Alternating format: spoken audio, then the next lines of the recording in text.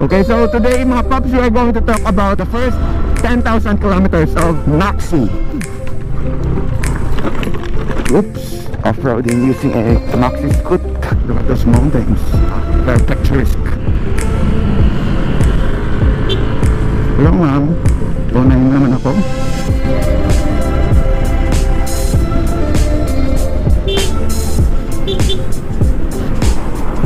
Oh, yung aso nyo! Ha? Now?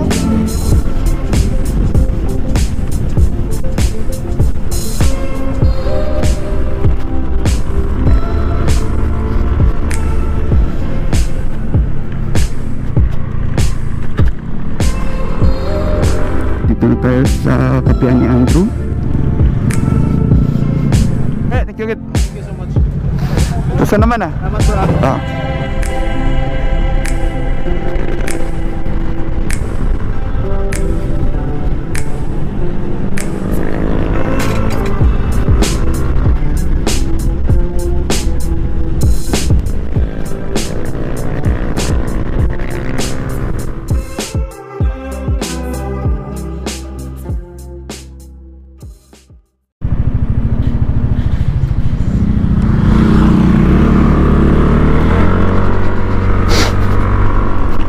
Alright mga Paps, welcome na naman sa isang panibagong episode ng ating vlog. Sunday na naman and we are going to ETH or Eco-Translink Highway dun sa Don Salvador. So this is not the usual way papuntang ETH. This is Maaw, Pataan, Mambukal Road. Yes, so hindi nyo pa ito nakita mga Paps sa mga previous videos ko. So mas prefer kung dito dumaan mga Paps because of the nice view and like that. Yun lang, medyo may counting rough road lang tayong madadaanan mamaya, but I don't mind it. Okay, so today mga Paps, we are going to talk about the first 10,000 kilometers of Maxi, my Yamaha Nmax ABS version. Woo!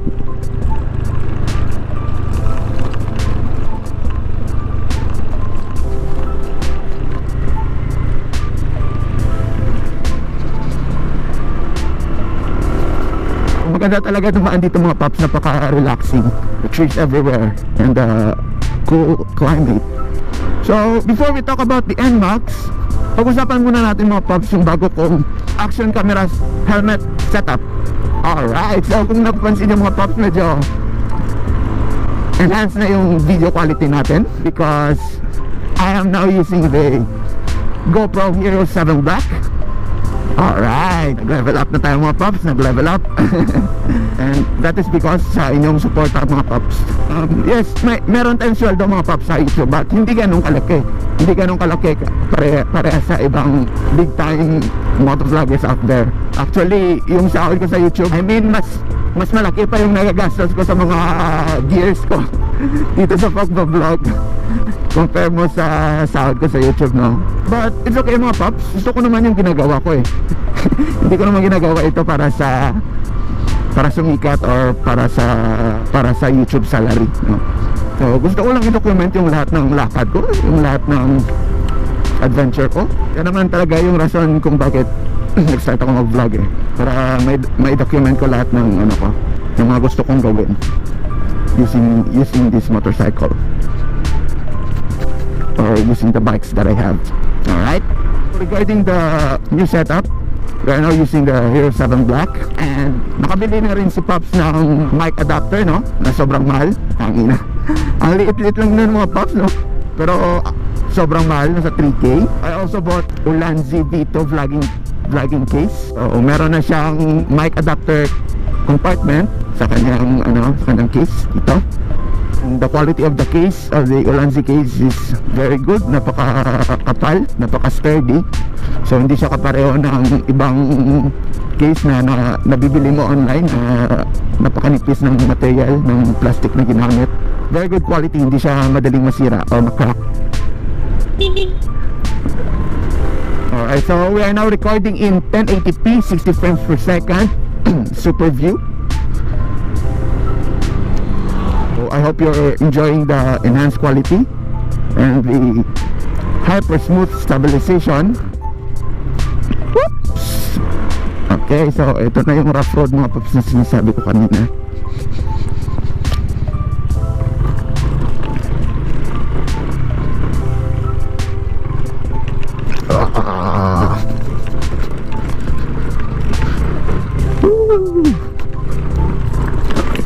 Oops.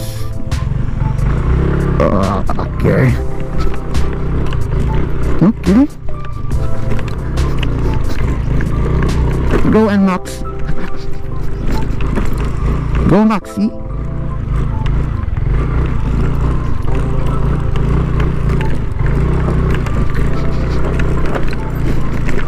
Medyo hindi lang siya maganda i-off-road itong Nmax ng Paps kasi medyo stiff yung kanyang suspension dito sa likod. Sasakit talaga yung tiyan mo dito. Yung tagilira mo sasakit talaga dito mga Paps. But it's fun off-roading using a maxi scoot. So dito natin makita yung hyper smooth stabilization ng Euro 7 block mga Paps.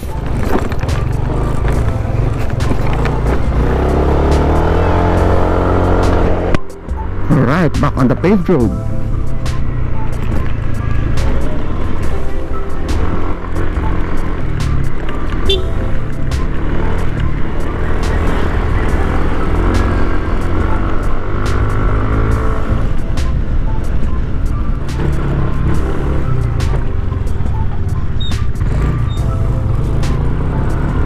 Okay, so mambukal na tayo mga Paps. Paglabas natin dito sa highway is 8H na.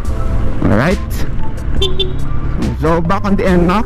Okay, odometer reading right now is 9,287. Malapit na siyang mag 10k. Nasa 700 plus kilometers to go na mga Paps. So kung isa-summarize ko yung first 10k kilometers po mga Paps dito sa Maxi, I would say I'm very satisfied. Sa power, sa performance. Oops, ano ginagawa mo? Alright, back to the vlog.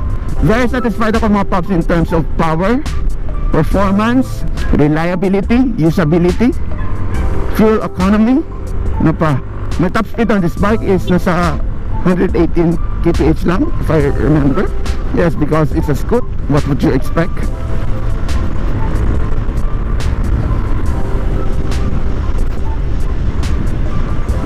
But yung torque niya mga Paps, woo! I forgot, may lubak pala dito. What I love about this bike is the torque. Yes.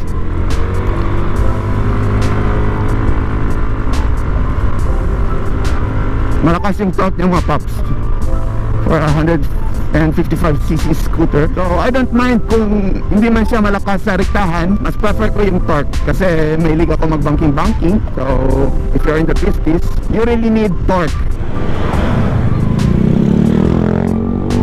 Okay, so Route 69 na tayo mga Paps. What I really love about this bike is its reliability or usability. Nagagamit ko siya pang grocery, pang negosyo. So if you're a guy like me, this is the bike to get, no doubt about it. My first 10,000 kilometer review of this bike is very good. Napakasulit. I'm very happy on this bike mga Paps. So kung tatanungin nyo mga Paps, 10,000 kilometers ka na, ano lang reviewin mo sa Nmax ko? The first thing to do kung mabot na sa 10k itong Nmax ko is mag-change oil tayo. I will change to fully synthetic engine oils because I'm using semi-synthetic right now. We are going to change it to fully synthetic for reduced wear and tear of our engine. And we are also going to change the air filter. I'm very sure na masyadong marumi na yung air filter natin. We are also going to change our gear oil. Nice view mga Paps, oh. Look at those mountains. Very picturesque. And then we are going to change our belt. Yung iba pag mag-change ng belt yung pang racing, but ako yung stock lang. Bibili lang ako doon sa Yamaha 3S shop doon sa Locailota. Like what I've said kanina, Satisfied na ako sa performance ng aking motor. That's for me lang mga paps ha, hindi ko lang alam sa inyo. Pero para sa akin, satisfied na ako sa power, especially sa torque. So no need na muna mag-upgrade.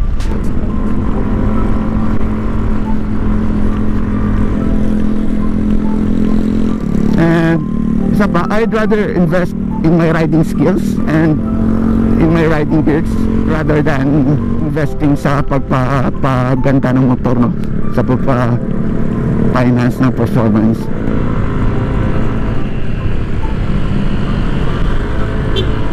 Hello ma'am, tunayin naman ako. Ang ganda ng dito, no?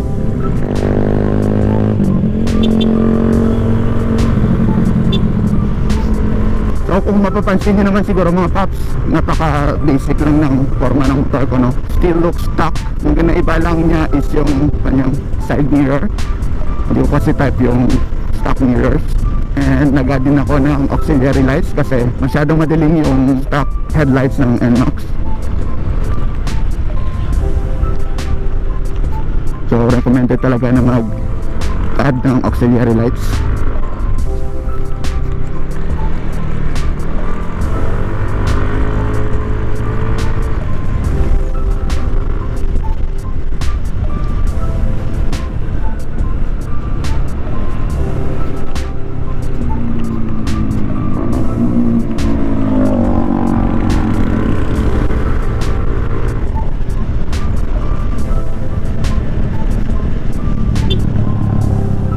Yung nagawa mo dyan, Paps.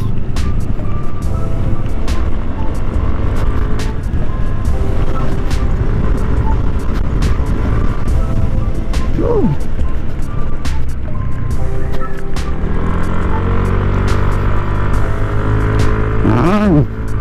Ganda talaga ng torque ng Nmax mo, Paps. If you go back 2 to 3 years ago, hindi pa ganito karami yung riders dito sa DSB every Sunday.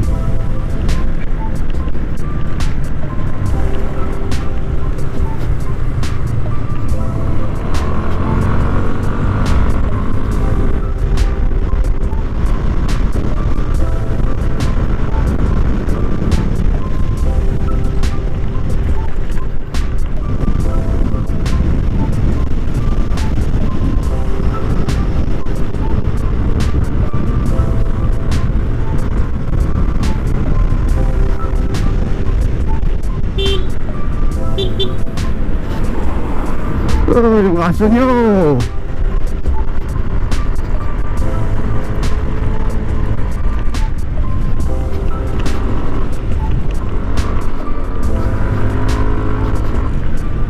Okay, din lang tayo dito. You have to respect the locals. If you breach this community, dapat maghihinay lang tayo dito. Alright?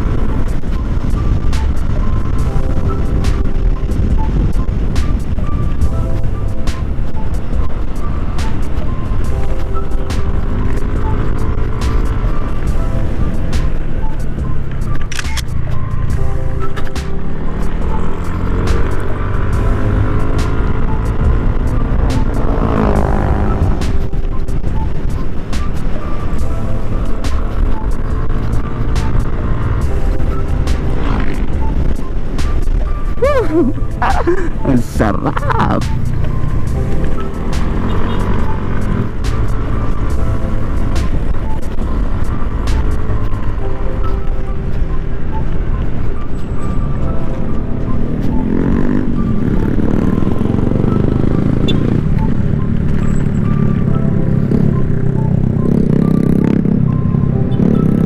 nagpa-enjoy si Paps sa mga twisties. Nalimutan ko na mag-vlog. Sana ba tayo? So yun na mga Paps, overall satisfied ako sa purchase ko na to. Very recommended itong Yamaha Nmax. May bago palang Nmax na dadating. So it's the Yamaha Nmax 2020. Let's expect na lang na mas mahal siya compare mo dito sa current model, because it has enhanced features. Not enhanced but added. It has added features. So dito na tayo sa kapihan ni Andrew. As expected, maraming riders dito.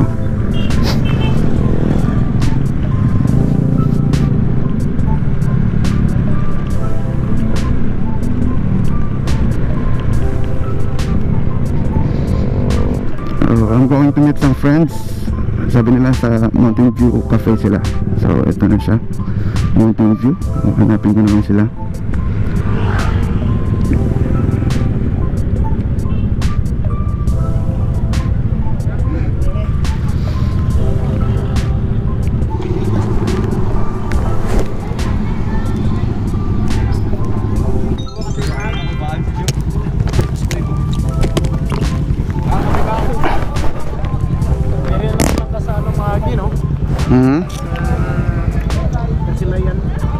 Oo, pero nami ako di magagi diri sa ano, Pataan.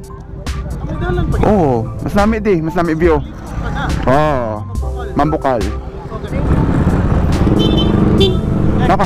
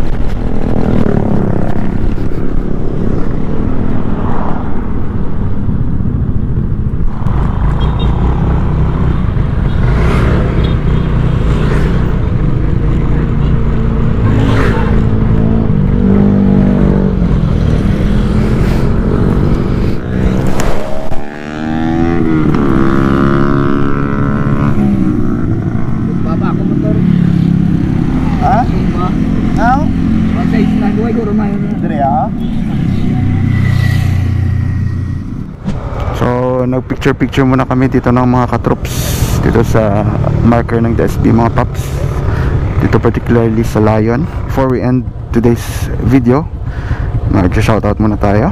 Alright, shoutout kay Paps Arlan TV, kay Paps Fufu Pulgas, kay Paps Reden Ripolidon, kay Paps, sino ba to?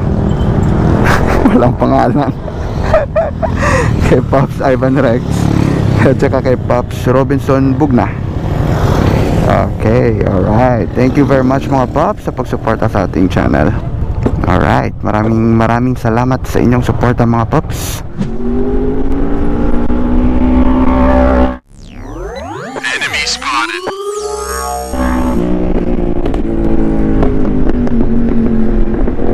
Try natin ngabulin yung R1. Ha? Try natin. Wag na. So, hanggang dito na lang siguro ang video na ito mga Paps. Hindi ko na alam kung anong sasabihin ko. Alam niyo na yan mga Paps. Maraming salamat sa suporta, sa pagpanood ng ating video at sa pag-subscribe. As always, huwag kalimutang mag-like, share, and subscribe. Ride safe always kayo mga Paps. Palagi kayong mag-ingat.